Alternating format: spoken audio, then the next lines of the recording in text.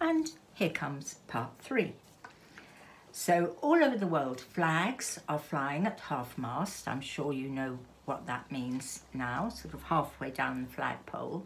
And people are remembering her, they're writing messages, and there will be a huge state funeral for her when the world will watch. Millions and millions of people will watch her funeral.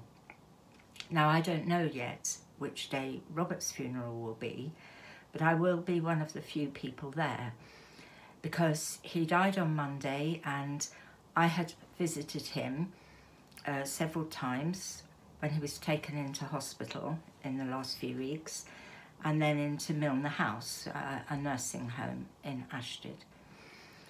And Robert had been very alone. He has a niece who started to take an interest and help him in the last couple of years, because when I was busy looking after Cicely so much, I couldn't look after him. And his next door neighbours who'd been so good to him were not able to continue so much because they're well into their 80s.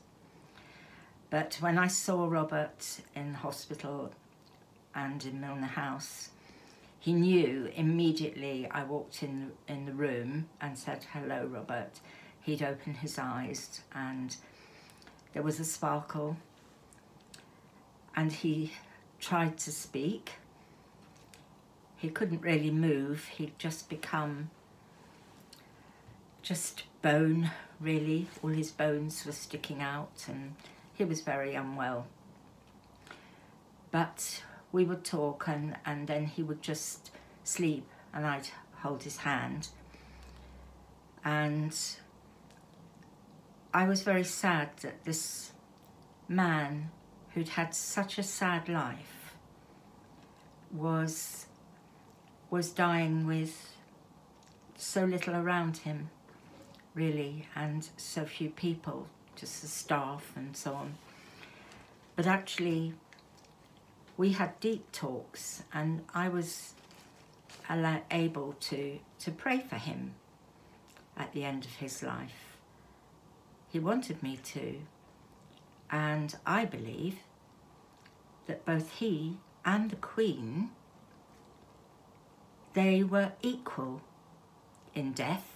As their lives ended, neither of them could take anything with them that they had around them. The Queen had so much in terms of luxury and just lovely things around her. And Robert really had nothing at all. But they are equal in importance.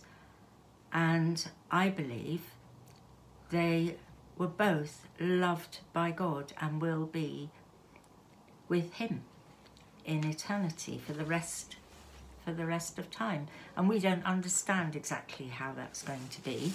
End of part 3.